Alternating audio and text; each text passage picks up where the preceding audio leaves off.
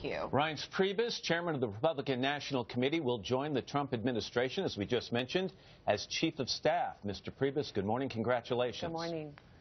Oh, hey, thank you. Very, very nice of you to have me on. You were on our program, on our set Wednesday morning after Donald Trump won the election. You said you hadn't talked to Trump about a position in his administration. You hadn't even thought about it. So this came together rather quickly. Did you have any reservations about accepting this position? No, none at all. I mean, other than making sure that it was good with my wife and the kids and getting that piece of my life straight.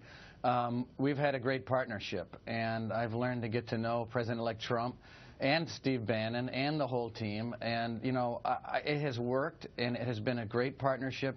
And he really wants everyone to understand out there that he wants to be a president for everyone. Right. No matter your background, your race, your gender, your faith. He wants to do well for every American across the board, and that's what our goal is. Mr. Priebus, to some, you're an odd choice for chief of staff because they've been watching this campaign over the last year or year and a half. They've heard Donald Trump say, we want to bring change to Washington. We want to drain the swamp. We're going counter to the establishment. You are the establishment. You're the ultimate insider and deal maker. Why are you the right fit for this job? Well, first of all, it's about an advisory role, it's an operations role, but also I was elected by the grassroots members of our party across the country. I get elected by the people that are making the phone calls and putting up the yard signs and the people doing the work. So, you know, I'm a guy from Kenosha, Wisconsin, who was elected through that process. But secondly, I would just tell everyone that the reason we had an electoral landslide in this country is that Donald Trump was able to bring of our party together. It was the reason why he did as well as he did was that he appealed to people like me. He appealed to people and all respects of our party. And so that it takes a talent and an ability that President-elect Trump had, but it was his message and the delivery that created that incredible night. Can we talk about Steve Bannon? In some ways, he's the flip side of the coin here, okay? And a lot of people are concerned because they look at the website he ran, Breitbart News.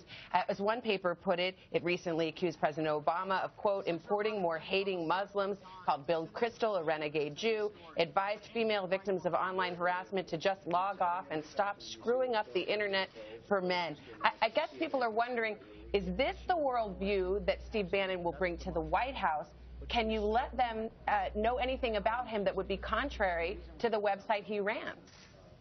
Sure.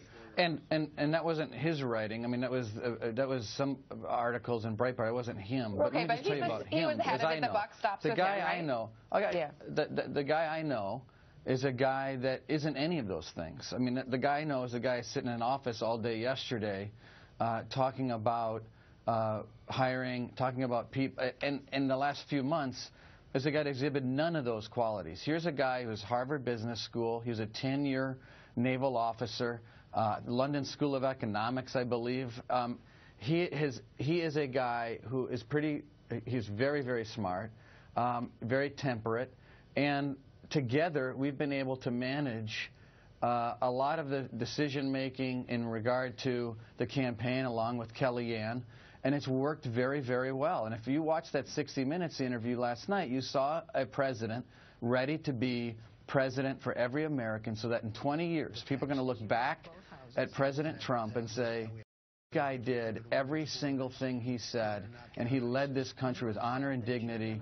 That's the Donald Trump that people are going to be talking about in 20 years. Let me just follow it this way. In the West Wing, will you or Stephen Bannon have more power and influence in shaping Donald Trump's agenda and policies?